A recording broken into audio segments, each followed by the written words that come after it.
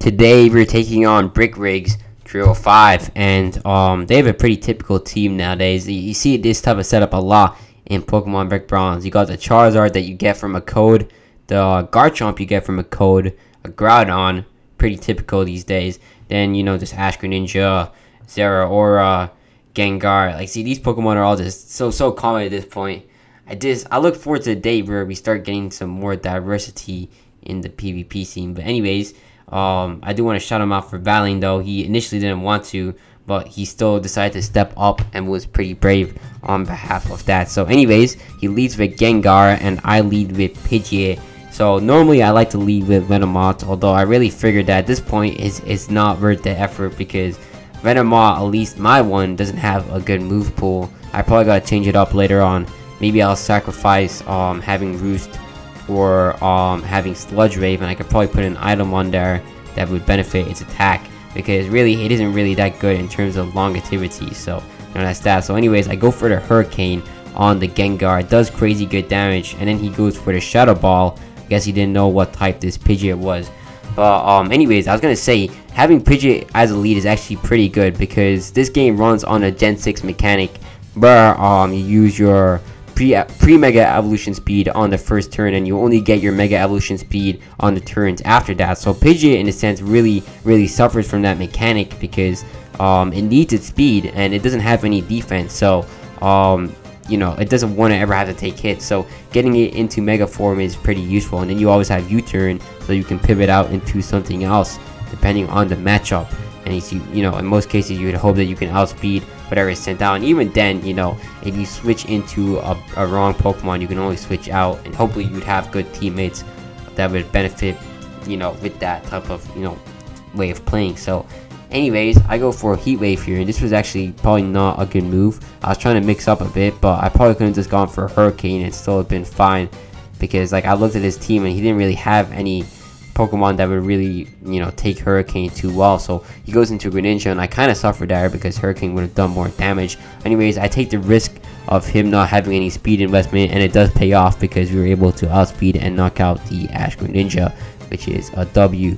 Now a lot of questions may arise on behalf of why that Greninja is in Ash Greninja form on the first turn, and to really answer that question, a lot of people have spawned in Ash Greninjas. And when you have those type of Pokemon, sometimes they get glitched where like with different form changes, it's like Ash Greninja starts off in Ash Greninja form rather than regular form, where normally you have to knock out a Pokemon before it becomes Ash Greninja. So that's kind of the explanation. So anyways, I decided to switch out here because there's no way we will outspeed, or we will probably outspeed if he doesn't have any speed investment, but there's no way we will be able to knock this out, and he will probably one-shot us back with his electric type moves. So I go into Weezing, my physical tank, and I decide to set up a layer of toxic spikes in case he switched out into the Groudon, which would be able to, in some cases, not be affected if it's primal Groudon. So anyways, we get the toxic spikes up, and he goes into Garchomp, which is actually really nice for us because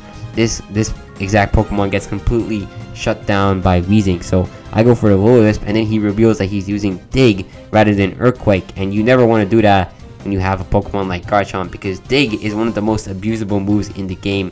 So I could just switch out right here into Pidgeot if I wanted to. But anyways, I go for the Will-O-Wisp again because I figured it would be pretty nice, since I could get Lapras in if I have this a lot more weaker. And before that though, I wanted to set up another layer of toxic spikes so that you get the full Bally poisoned effect on anything he switches into. So next turn he goes for an attack just to test the waters and see how much damage his Stab Dragon Claw does, and to my surprise it does basically nothing to Weezing, and I'm able to get off my toxic spikes once again. So here I decide to switch out into Lapras because I figured we may as well actually get Lapras in the game, because once Lapras is in, there's not too many Pokemon that can easily switch into its stab combinations of Freeze Dry and Hydro Pump. So he goes for the Crunch, which does no damage. So anyways, this prompts me to go for the Freeze Dry, because in case he goes into Groudon, we should be fine. And Zeraora is still probably not going to take the Freeze Dry too well. So you know, I figured, you know, that would be a good move. So he goes into Zeraora, gets poisoned, and he lands a freeze dry. So the next thing though, he reveals that he actually has Wall Switch on this Zeraora. But I go into Weezing, predicting his T-Punch, because that's what he launched earlier. And you know, typical, he goes for another T-Punch. Although if he really just went for Wall Switch there, he could have done massive damage. He could have got a lot of momentum too. But you know, he didn't do that. So anyways, I decided to launch a Sludge Bomb, because I figured it would do pretty good damage to the Zeraora if he stayed in. It probably would be enough to knock it out, along with the side effects of the poison. But he goes for Wall Switch then, which does pretty good damage, if I do say so myself. I land my Sludge Bomb, although it really doesn't do too much to the Charizard. But anyways, I decided to stay in here because this is most likely going to be his Mega Pokemon. Most people that have the shiny Charizard are running it as their Mega as well. So with Mega Charizard Y, not too many of my Pokemon can actually really handle it too well. So I figured that, you know, I may as well stay in, even at the expense of losing my Weezing, because it's already done its job. It's basically shut down Garchomp. The Zeraora is now in the range of being knocked out by Pidgeot, so you know, really there's not too much of a need for it anymore. So he goes for Solar Beam. I guess this was his mix-up. Maybe he was expecting me to switch out into Starmie, and you know, that did not work for him, unfortunately. And now I know for sure, you know, I already know this guy. He's not going to go for Solar Beam twice. Like he, you know, with his Garchomp, he went for Dragon Dance. He was just, I mean, not Dragon Dance, Dragon Claw. Then he went for Crunch. So you know, if he's going to do that type of, you know, behavior, of course he's probably going to try a different move this time to see how much damage it would do. So this prompted me to go into Starmie. Also because I didn't want to lose my Weezing if I could avoid not losing it. So you know, I figured this would be a pretty free switch. Although I just wanted to see what he would actually go for as his alternative to Solar Beam. And he goes for Flame Charge. And now, I know this guy. I literally learned him. I know how he's going to play. So, you know, let me just comment down below. Pause the video and comment down below. What's he going to do when he sees a Water-type Pokemon?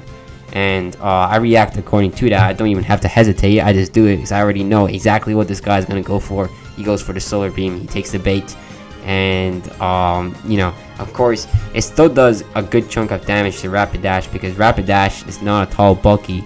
But you know, we get another turn of poison off on him, and you know, now this is his last turn to really inflict damage, which means that the Charizard is basically nullified. So I'm tempted to go for the Flare Blitz, but then I realized, you know, poison's going to take him out and he's going to outspeed us, so I may as well go for the Morning Sun. And he goes for Fly. So you know, this was definitely a W move right there, because you know, we get HP back, and you know, if we went for Flare Blitz, it would be pointless. So there goes Charizard.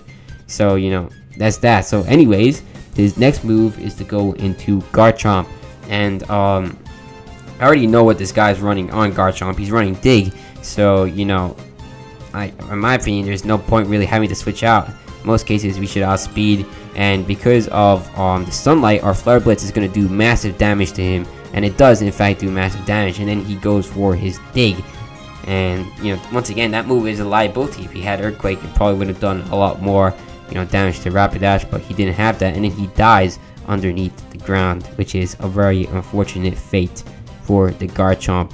So his next Pokemon descendant is his Groudon, but then unfortunately at this time he decides to leave the game, because he remembered that this Pokemon is banned from the Coliseum.